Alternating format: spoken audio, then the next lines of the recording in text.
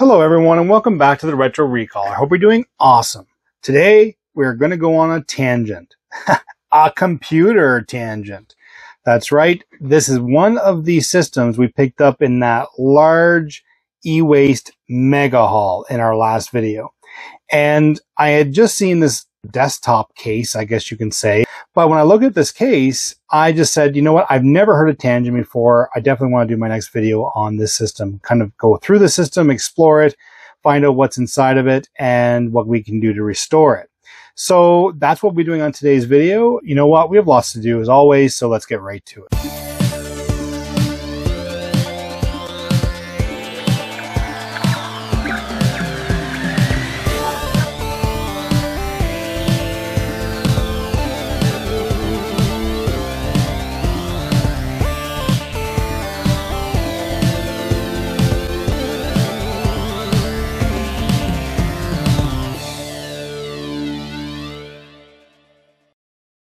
Okay, so the first thing I'm going to do is talk about the actual name Tangent. So this system itself is in a desktop form factor, and the reason I was confused about tower versus desktop is that you're able to stand it up on the end and, you know, utilize it that way as well. This system has been quite used. So a special call out to the Rebel. They commented on this and indicated that it looks like Tangent makes medical grade computers. So systems that are required for the medical industry. So, I mean, from the front, it seems like a pretty standard PC. I do like this cool kind of design here. It has like the see-through plastic in the front here, which is pretty neat. And so on the left-hand side, we have a couple accessible USB ports and, of course, a couple audio jacks in the front. I love that on systems ever since they started introducing that. It's just quick access, easy to use, etc. Then we have a DVD reader here. As simple as that, just a DVD reader. I don't know if it can do anything else. Doesn't signify that it does. We have a couple blank ports here, but it looks like they're of the 3.5-inch format here. And again, these are just bezel, front bezel covers. So I imagine you could probably put a floppy drive in here if you needed to. They have Windows Vista here as well. And that's something we haven't covered on the channel yet is Windows Vista. We've done a lot of other operating systems and things like that. So, I mean, depending on what's inside the system, I don't know what it is in terms of a hard drive or is anything left in it. My gut feeling is if this was used in a medical type environment, that would have been removed by their IT team. And yeah, so, I mean, we have the option, you know, if there's license keys on it, we may as well experiment with Windows Vista on this. And then we have Intel Core 2 Duo inside, so for the CPU. And then we have our power button in the front, ATX power supply, and then our Tangent logo here. And, you know, quite frankly, it's just a sticker. Normally you would see like anything to do with a computer brand to have that more engraved or something more permanent, but I can literally peel that right off. Not going to because I want to restore the system, but yeah, definitely cool. Let's go to the side here. We don't have much on the side here. Let's just look it up here. We have what looks like an external fan, extra ventilation on here. And the system is quite heavy. It doesn't look very big, but I mean, it's made very well. No doubt to put a monitor on top as well. So we're going to be exploring that. And then we also have the model number, which is kind of like washed out here. It says model pendant, I think. 31LP8. I'm not sure if that's the exact model. A lot of it's been scratched out there, so I'm not sure. And it gives the part number, volts, Tangent, Airport Boulevard in Burlingame, California. 18888 Tangent. There we go. So we're going on a tangent, so let's keep on going here. I know, bad pun. Okay, on the back, I really like this because, I mean, it doesn't seem very proprietary in terms of the motherboard, at least. We'll discover more as we open up the case and see what's inside, but this just looks like a typical I/O shield that's here with all the different ports on the back. We have two PS2, we have a COM port, we have a parallel port. Again, in business, definitely important having those depending on the age of the system. We have built-on graphics by the looks of things, not sure what's included there. 4 USB ports on top of the 2 that we already have in the front. We have a Ethernet port. Imagine it's gigabit in this system, and then 3 additional audio ports. And then we have what, to me, I would say is a proprietary PSU that's here, pretty tiny. Hoping the system powers up at least and see if we can get some life out of that power supply. Okay, I think the next step here is just to look inside to see if there's anything that we need to be worried about first before we even try to power it up. I've learned my lesson already. I've done complete restorations on systems like this with a power supply such as this, where it's all been clean. I have all the footage stored. And yeah, I don't have a power supply because I can't get the thing working or find a replacement. Definitely want to try that out because it does look pretty gunked up, and I think we need to do some work on that. First thing I'm going to do is unscrew this thumb screw here. Nothing fancy. I love that type of access to a case. Just so much easier than taking out a bunch of tools and stuff. So we'll pop that open here and get it open. And there we are. So we have a completely filthy, dirty case. Okay, so we have that power supply here. Now it is ATX. I'd like to plug that in just to test it. I can use the power supply tester before we try anything on. I mean, at least that way we can double check to make sure that that is going to work for us. It looks like the 20+4 pin here. I've gone ahead and plugged in the power cord to the back of that power supply. I heard a little high-pitched whine and then it went away immediately. So that's a good sign. Now let's get this kind of situated here and see if we can plug in this to the tester. I think we're good. I mean, outside of a big puff of dust that came out of the back, even the fan's running there, no problem. So, you know what? We're off to a good start with this system, at least at the very least to be able to continue putting the efforts into cleaning the system, because I think it's, yeah, we'll continue on down that path. I do see a flopping around CPU, cooler, and fan here, so we're going to remove that right away because we don't want that continuing to flop around in there, and I don't want there to be any damage to the system, especially if we're going to be cleaning this here. And let's just pull that out. There we go. So, I mean, we have an Intel branded heatsink and fan, and my goodness gracious, it is absolutely just caked with dirt. I mean, what else would we expect on this channel, right? I mean, look at that. I mean, a nice comfy blanket in here. I'm now full of it. I'm going to sneeze soon. It's all awesome. Okay, we're going to put that aside. Thank you for everybody who does not clean their computers. So in here we have an Intel Core 2 Duo, and I'm just seeing if I can get the model number here. Now, I'm having a hard time seeing with the reflection here of what this exactly is in terms of a CPU. So we're going to get this all cleaned up and get this posting to see exactly what we have in here for a CPU. But you can see that the motherboard, like you can see that for years, the dirt has just been, look at that. Dirt has just been absolutely collecting in the system, and it's caked. When I say caked, like on the motherboard, like look at that. Like that is absolutely just filled. So we got to get that all cleaned up. I mean, that's just unacceptable. We're going to get that all cleaned up. It doesn't look like we have any memory installed here, but that is DDR2 memory slots by the looks of things. So we definitely want to get those scrubbed out before we attempt trying to plug things into that. It looks like we have a mix of SATA and IDE.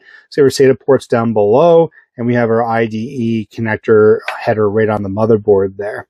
And then we have all of our caps. I'm just taking a look here.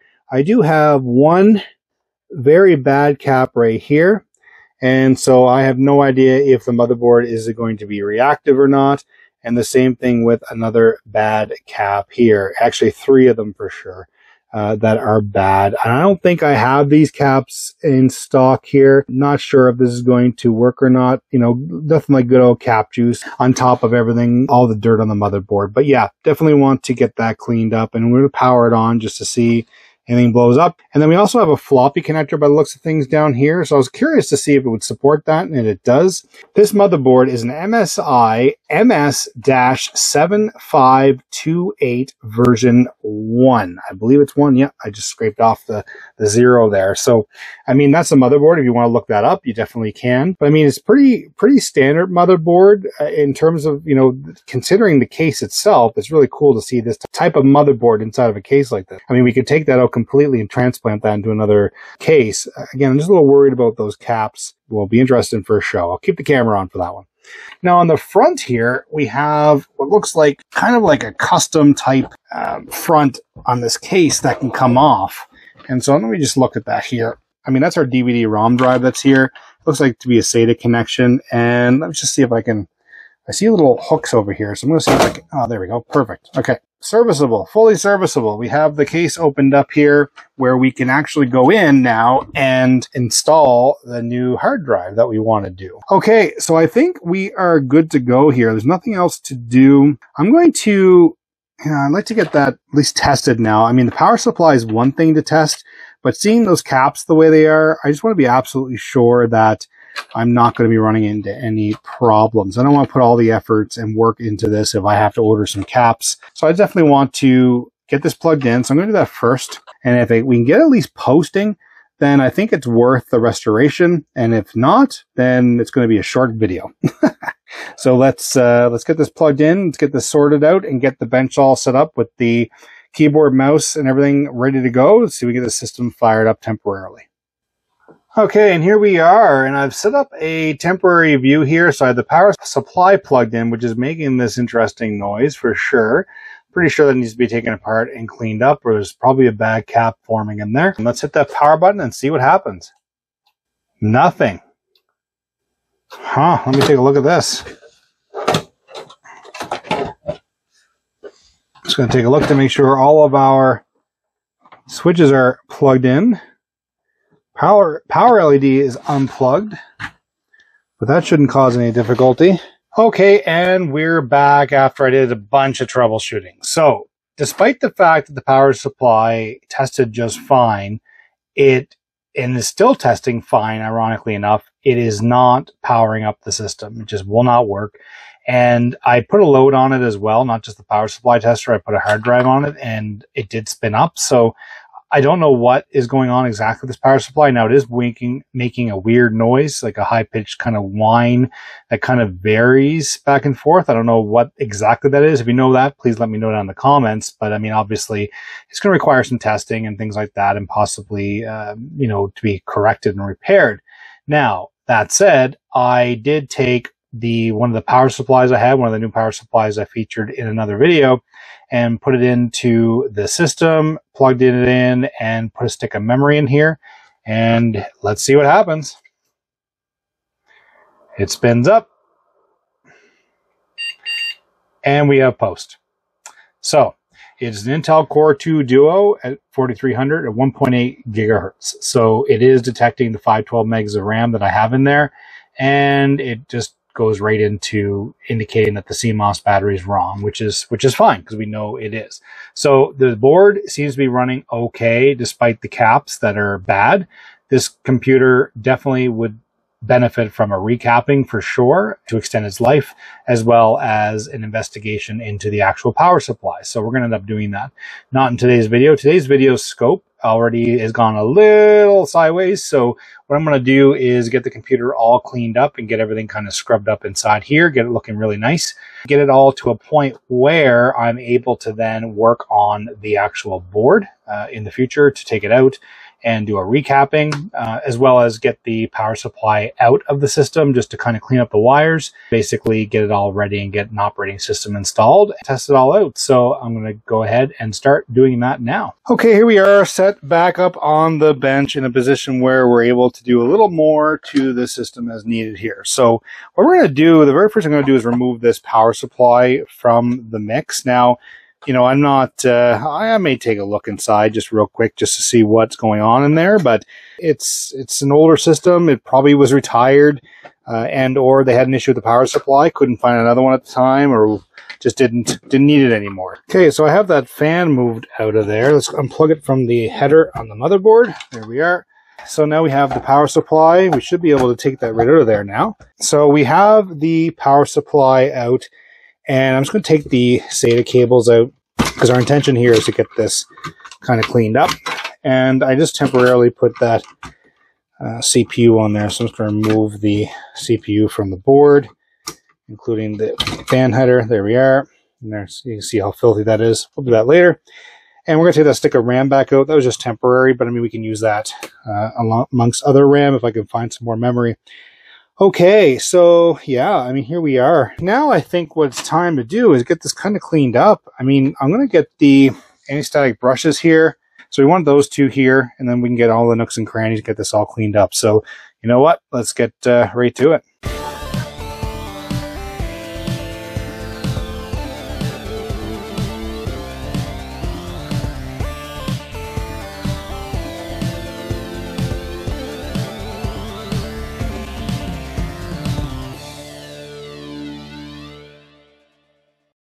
Okay, so we have the main chassis cleaned out here, and it's looking fairly good here now that we have all that kind of dirt and grime cleaned out of the system, which is just absolutely good. Just feels really good to work within a system like this that's nice and clean. Okay, so we have a couple sticks of 1 gig DDR2 memory. We're just going to pop in here real quickly.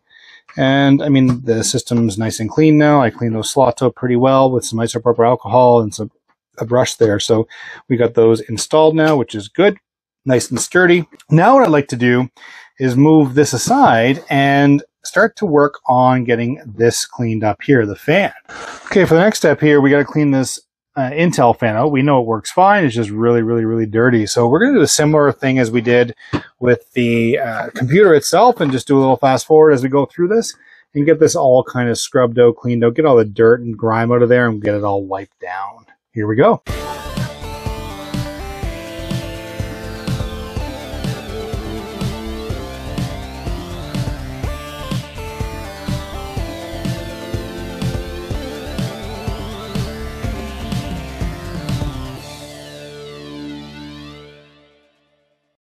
And there we are. We have a nice new clean fan. Well, not new, but new to us, of course, because it's all clean.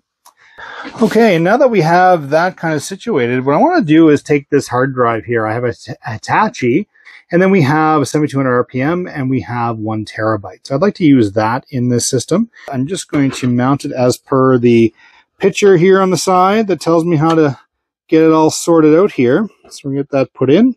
And it has little rubber grommets here, and fortunately, you know, it does take a certain type of screw to do that, just because of the length of the screw. So I'm using those. It did come with them, so that's good.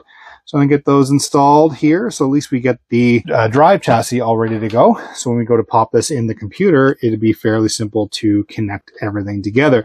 And I'm aiming it this way, the cables this way, because that's what it's indicating here in the picture is the drive spindle up and having the ports exposed on the other side there. So that's what I'm going to do. So I'm going to move that aside now. We're going to set the computer back up on the bench. So get some thermal grease and we'll get that installed now. There we are. We have the heatsink and fan nicely mounted on there. And I did a jump cut just because there was some messing around with, you know, this kind of mounting system. These are kind of like little pegs that expand behind the motherboard when you pop them all down. So it took some finagling around there, but we got it done. I'm going to pop in our drive data cables. So we have that in there now as well. And that's it. I just want to get those installed and we'll use those little, kind of clips that manage the cables there. And we don't have our power supply because our power supply is bad. We're going to be using that temporary power supply. So I want to be sure I can access that. So I'm going to get this all kind of cleaned up. We're going to get the SATA cable connected to the motherboard, and we're going to get the power supply kind of routed in such a way that we can get this put down inside, because once it's down, it's very difficult to access the power for the CD-ROM or the hard drive. So we're going to do that right now. Okay, and we're back, and all I've done here is I just fished the wires for the power supply through the back where the old power supply is. This power supply is quite large, long cables, so it does have the ability to do that. This is only temporary just because I want to get the case kind of this system in a state of repair that I know that when I go to remove this temporary power supply, that we are good to go for a new one. And it's going to be exciting when we get to that stage. I know I'll be going and recapping this board entirely. The more I look at these caps, the more and more bulging. So I definitely want to get that sorted out. Okay, so I have the main ATX power supply plugged in there, and I'm going to get the 4-pin connected here as well. There we are. And this is what we're going to be using to kind of get the system up and running for what we want to do. So we have our power supply, obviously, and we have our hard drive in there, and we have our DVD reader here. We also have our processor, all nice, brand new thermal grease. We have all the board all cleaned up. We reconnected the front header panel there for the USB and the audio. So that's good to go there now. One thing I forgot to mention was that this says PCI 16, 1 and 2 PCI, but they're all of the small form factor, low profile. I don't have any low profile cards. Otherwise, I would definitely be testing out a different type of video card in here just to see what we could do with it. But you know what? Not every computer was built for gaming. Not every computer was meant for gaming. And where this came out of the hospital industry, medical industry, I just figured, assuming that Tangent is what that is, I just assumed, you know, it was used for business. So we're going to get that up and running in that capacity. I'm going to flip this around, get it all kind of situated, get the case on. I'm going to protect this, get the cover on, and we'll start to go through the motions of getting the system posting. Here we go. And we're back, and I'm just absolutely excited to have this all set back up on the bench. The Tangent desktop PC. You know what? We need a little more TLC to the Tangent PC. See what I did there? We're going to have to take this and do some additional work on it. Like, we have a power supply sticking out the back there just temporarily, just until we can get the other power supply that we had taken out of this machine repaired, because it is proprietary to the system. So we definitely want to get that sorted out. I have a source that has a couple of those power supplies as well that I want to try out. So we'll go down that road here shortly. But we definitely have a great looking machine here, all cleaned up on the inside. We know it's all ready to go. We also need to recap this board. So taking the board of the machine won't be too difficult. So we'll do another video on that. But what I want to do is I want to get this system up and running. I want to get this, you know, basically to the point where we're at a good point of restoration. You know, to do that, I think what we need to do is install Windows Vista. And the sticker that's on this, there's actually a couple. There's Windows Vista Business OEM, and there's also a Windows 7 key that's on this as well. And so what I'd like to do is install the Vista Business, just because, you know, I know Windows 7 was a better OS and all that, but to be honest with you, we haven't done Vista on the channel, and quite frankly, I would just like to see that on here. So first thing we're going to do is at least get the system posting and make sure we get it all set up, because I also replaced the CMOS battery as well in here. Just wanted to call that out, and it's complaining about that right now probably. There we are, sure enough. CMOS warrant settings are wrong, date and time not set. So we're going to go into the setup here in a moment, but I want to cover that this is, again, we already talked about this a moment ago when we had some kind of semi-posting going on. So we have the Intel Core 2 CPU, 4300, running at 1.8 gigahertz. So that's awesome. DRAM frequency, DDR2 running a dual channel 800, and we have 2 gigs of RAM in here, which is awesome. We have our SATA IDE hard disk, and we have our SATA ADAPI CD-ROM drive. So the first thing we're going to do is go into setup, and beautiful, beautiful setup. I just love the look of this. I wanted to put the monitor on the desktop computer just to kind of complete that look, but just the angle, I have everything going for the sake of the setting up. Okay, so standard CMOS features. Oh my goodness, it's not 2009, it's 2023. So let's get this all set up now. So system information, there we go. We have everything that's in here that we already went over at the beginning of the screen, so we know that's all fine. So advanced BIOS features set up. There's nothing on here I really need to do too much with at this moment. Our goal here is just to get the computer up and running. Integrated peripherals, so we have USB support, and we have our onboard LAN controller, and we're going to keep the option ROM off, but the HD audio controller as well is enabled. That's fine. And then we have other devices here, but all of this is fine. There's just resources for the common parallel ports, which is great. Power management, we're not going to touch. Hardware monitor, you know, it's running nice and cool here now with the thermal paste we just added, and that fan that we all cleaned up, and you can see it's running nice and slowly there, which is great. Okay, so, oh, and also to mention, I did not put this fan back in just because I did try to remove, it's very extremely stiff and it hasn't made a difference yet. So I'm going to make some modifications to this, see if I can save this fan. If not, it's fine. We can get a different chassis fan installed as well. Okay, but everything's looking great on this power supply, obviously. I mean, it's a brand new power supply, so it should be working just fine. So we're going to go into save and exit setup. Yes. That's perfect. Okay, so it's detecting Windows because there was Windows probably on the drive that I had here historically. We're going to throw in the Vista Business OEM 64-bit, and we're going to get that installed. So I'm going to restart, and I'm going to do the temporary startup here.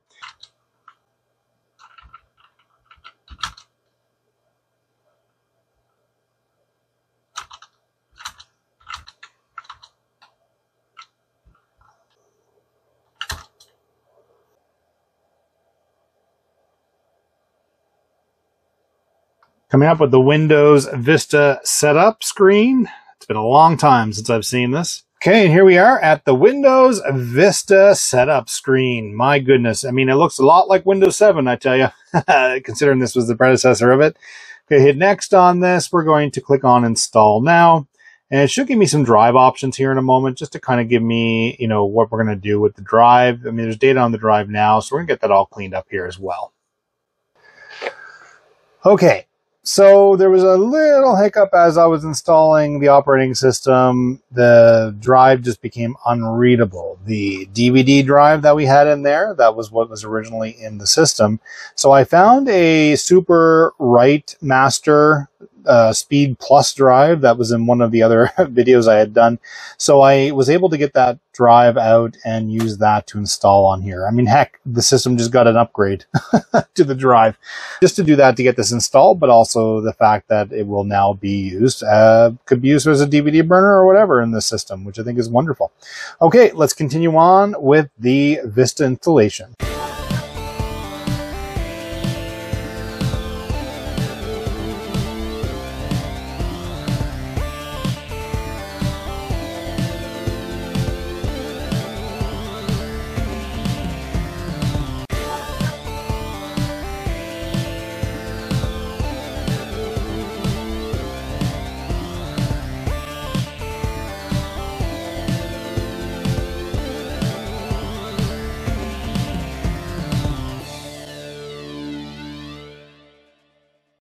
All right, here we are at the desktop setup. So we're going to choose the Retro Recall and choose a picture. We're going to go Mr. Puppy Dog. That's what we want today. We're all nice and Vista-y with Mr. Puppy Dog. All right, hit next.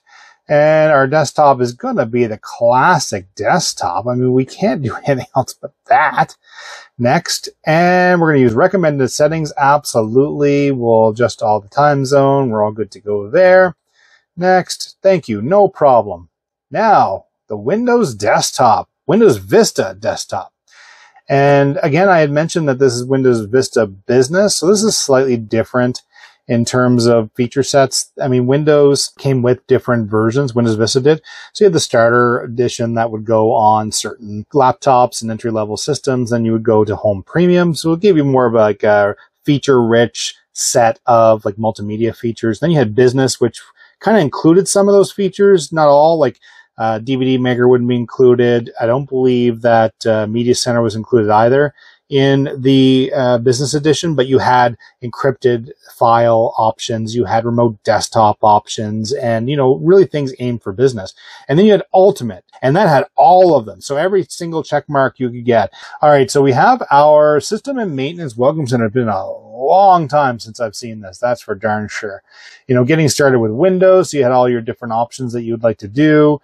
And of course, offers from Microsoft, which we're not going to talk about right now. So we're going to close that for now. We're going to close this as well. And remember widgets. Love widgets. I used to play with them quite a bit. Like I said, I didn't love the operating system. There were certain things I did like about it. Okay, let's go into Device Manager real quickly here, just because I want to. Oh yeah, the user account control. That's fun. I just want to make sure that we're good for display adapters. We are not, so it's not detecting the drivers for that board. And for sound, well, it is detecting the sound by the looks of things. Let me see if I can get the sound all working here. Okay, we have plugged in the speakers now, and the sound. Let's go back into Control Panel. I will tell you that the computer is pretty snappy at the moment. I'm not going to lie. It seems to be working pretty good. I heard some clicks there, so that's good. Let's go into Sound, and under Sounds, let's take a look at the Windows Startup.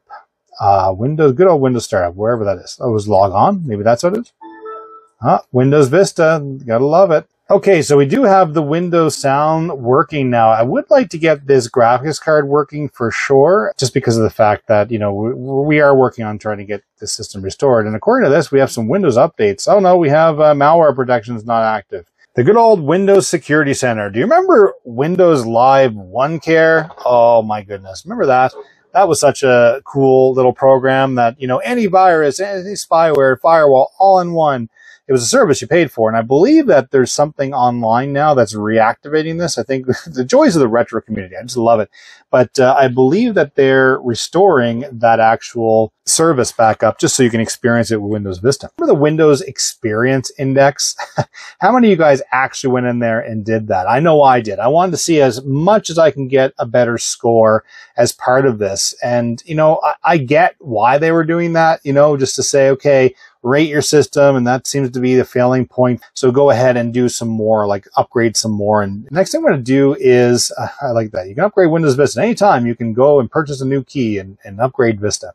Yeah, just so much on the operating system itself that brings back quite a bit of memories on this. And, you know, again, this is pretty snappy, believe it or not. I mean, I don't have a whole heck of a lot running on this now, again, just because it is newly installed. But yeah, I'm not seeing any sort of sluggishness right now, but I'm not running a whole lot of programs right now outside of the widgets that we have.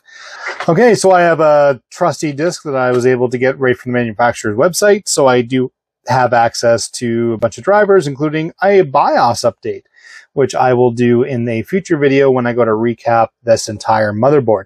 But for now, I'm just going to go into simply of going in and getting this all kind of set up. Okay, here we are with the Intel Graphics Auto Installer. Let's hit next. And yes, yes, install anyway.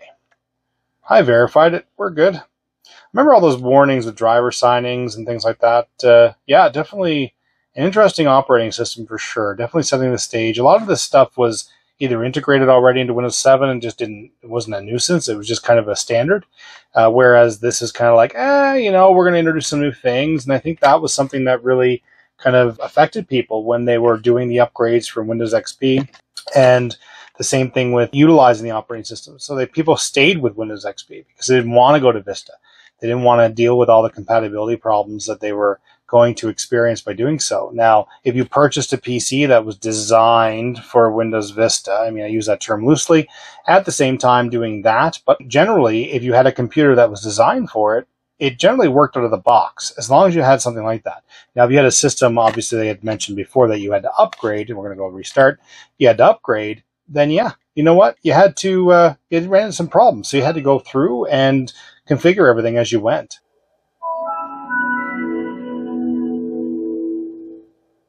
The Windows Vista startup sound. Classic again. And here we are back at the Windows desktop with a much different resolution, graphics resolution. What do we set up now? We are at, let's see, we're at 1280 by 1024, the highest 32 color and everything. Okay. So we're going to turn that down a bit just because of filming, and I want to make sure everybody can still see the desktop. But as you can see, we're able to get it all installed, and that's awesome. You know, we'll go back under control panel again just to kind of look at this. Yeah, just it's really cool to have this again back up and running. So, I mean, under disk drives, we have our disk drive there, just our hard drive. Display adapters, it's actually showing the right display adapter now, which is great. As I noted earlier, sorry, we had to update the DVD burner, but now we actually have that installed. So now we have a SuperWrite drive. I'm going to work on the Realtek driver. I believe it's just a matter of installing a proper driver for it. We'll get that installed, no problem. There's our sound high definition audio device. I believe there's some third-party drivers out there for the onboard. It's using Vista's drivers. So I'm going to leave it at that for today because we did cover quite a bit getting the system kind of dug out of that e-waste pile from the big haul that we got. Essentially got this system all cleaned up inside, and we're able to test it, and it is working. Despite the fact we have almost every cap on the board is bad. And again, that power supply needs to be fixed up. So I think for today, we'll stop here. In our next video regarding this particular PC, it may not be right away because I have to order some parts and get some things sorted out. But essentially what we'll do is we'll take it apart, we'll recap this motherboard, we'll get the proper power supply installed back in the computer to kind of get rid of this temporary solution that we have going on. We may even upgrade this to Service Pack 2 Vista and complete the complete look of this system. But I'm extremely happy that one, out of all those e-waste systems, we're talking 28 of them, is working on the bench. Some modifications to get everything up and running, but well worth it. If you liked today's video, please give it a thumbs up. If you haven't already, hit that subscribe button, hit the notification button, change it to all. You'll be notified of new content such as this. Please leave a comment down below. What was your experience with Windows Vista? Did you ever experience any Tangent PCs in your life? I'd love to hear about it. I reply to absolutely every one of my comments, always making new content. Thank you so much for your support. Thank you to everybody who supports the Retro Recall. We'll see you guys in the next video. Bye-bye.